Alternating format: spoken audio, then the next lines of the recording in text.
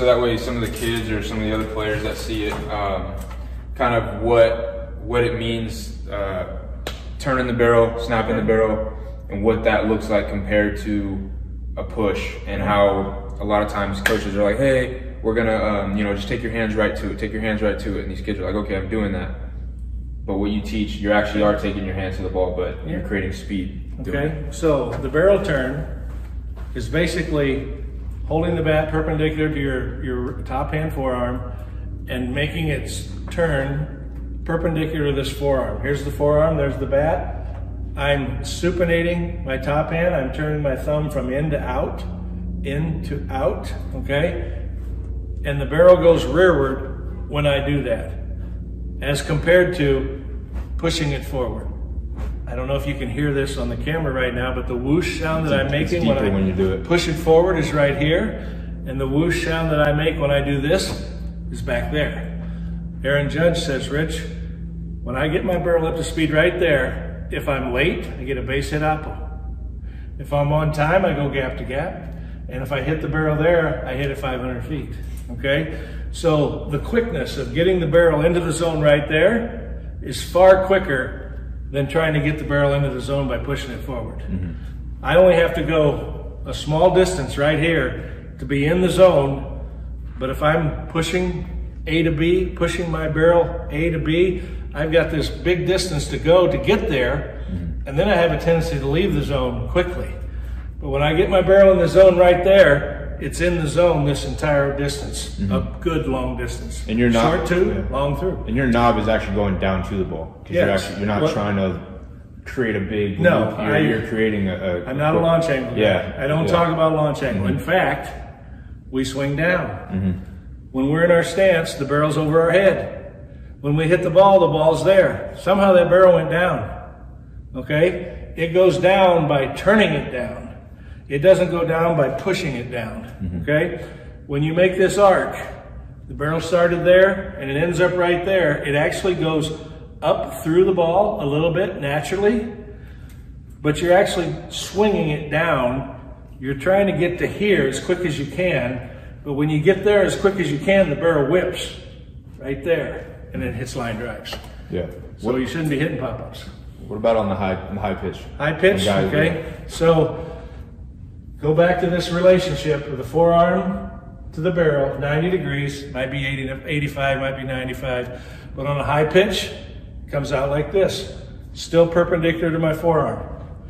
On a pitch down the middle, it comes out like this, still perpendicular to my forearm. On a low pitch, comes out like that, perpendicular to my forearm. So the adjustment is made by the angle of this forearm. There's the high pitch, there's the middle pitch, there's the low pitch. The arm itself may move a little bit, the body's gonna tilt a little bit also, and that's how you adjust up and down.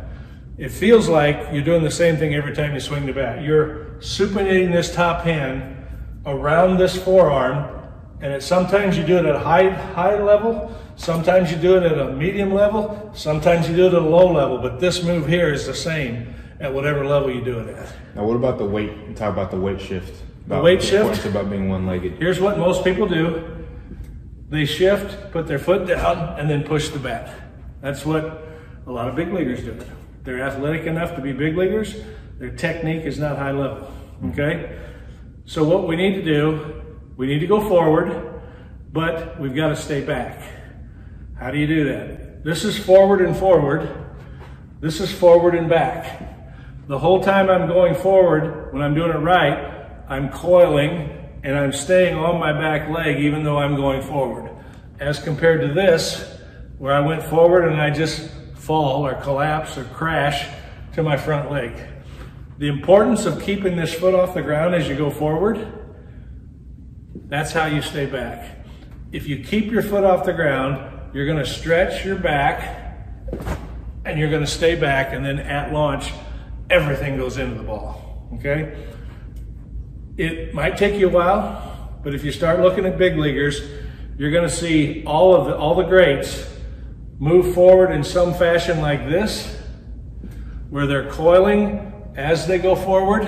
Their butt is going around to the pitcher. No, you can't tell, but my shoulder isn't going with my butt.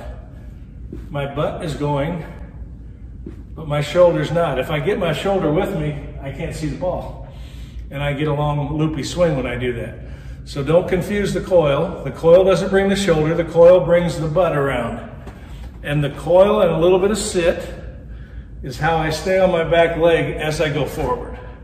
Okay? And that snap of the hands, it's at the same time as the... Okay? And then when you go to swing, we want this move of the torso, this tilt move, as compared to rotation. We want to tilt, and this is what they make fun of me the most on the internet, because I'll admit, it looks weird when I demonstrate it by itself. But this move right here is the boxer's uppercut move, which is the most explosive thing your body can do. You get tremendous quickness and power out of this move. When I do it with a bat, that looks like I might hit a pop-up, but that has nothing to do with where the barrel goes. The barrel's gonna go where I showed you. So I'm gonna tilt extreme and hit a high pitch.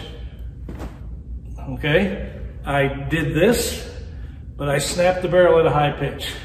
Now I'm gonna tilt extreme and I'm gonna hit a medium pitch. Okay, I did this, but I hit the ball right there.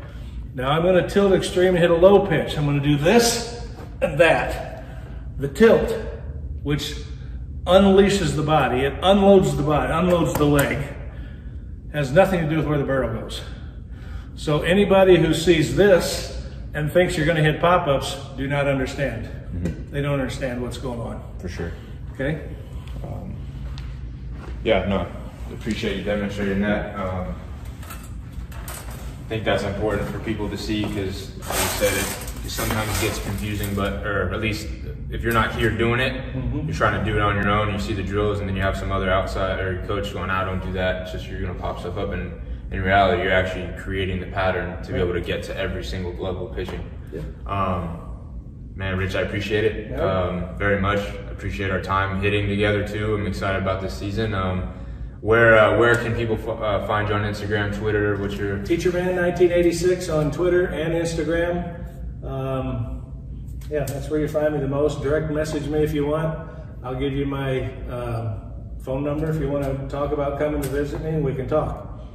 As far as when people come to when they start messaging you, what's one thing that they need to be prepared to realize, or to be able to be prepared to when they do message you, whether it's, hey Rich, can you take a look at my swing, or hey, what are you doing, like what's the stuff? I get a lot of videos sent to me. I get a whole lot of requests. Will you look at my swing and give me some advice? And I get to most of them. I always get to someone who's already been to me and worked with me. I get to a lot of others. I'll tell you who's last on the list. The people who are last on the list are the ones where I have to go to Google and download your swing. I can't just click on it and see it. People who send me slow motion video are last on my list. Slow motion video is the cause of most analysis mistakes. You have to be able to figure out where the barrel was launched in order to properly analyze a swing. You can't see that in slow motion video. In 30 frame per second video, you can come within a reasonable certainty of exactly when the hitter launched the bat. That means you now know when the launch was. That means everything before that was loading, and everything after that is swing.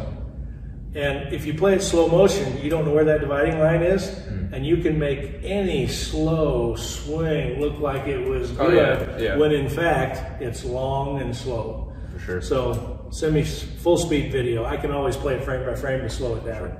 But I try to get to everybody. I can't get to everybody. If you send me one swing at one pitch instead of a whole at bat, I don't want to watch you take 5, 6 pitches and then get the swing at the end.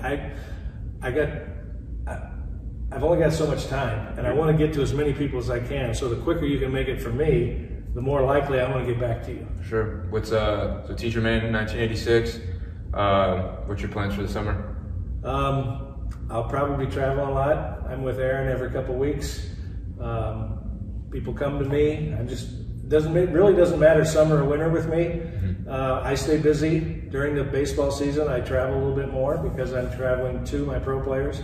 But seems like it's same year round for me. For sure. You doing any clinics in the off season or anything like that? Anything lined up? I've slowed down on the clinics because I don't get enough one-on-one time with everybody who comes to the clinic.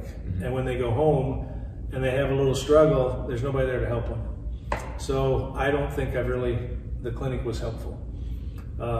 I now prefer people to come to me and spend a couple days with me, get 3 or 4 lessons in with me at one time. Say 1 lesson today, 2 lessons tomorrow and fly home, or 2 and 2 and fly home. You're going to get a good understanding of what I teach. And from that point, we can communicate with video and we know what each other's saying. But in a clinic, when I've got 12 people here and I don't get any real one-on-one time with any of them, when they leave, we still can't communicate real well. We haven't had enough time with you individually to make it effective. Yeah, so I may do some clinics. I like doing coaches clinics where I can work with coaches and help them learn so they can teach their players. And a coaches clinic works best when a coach brings a player. And now I'm coaching both of them. And now when the player goes home, he has what he remembers, but he also has his coach to help him improve.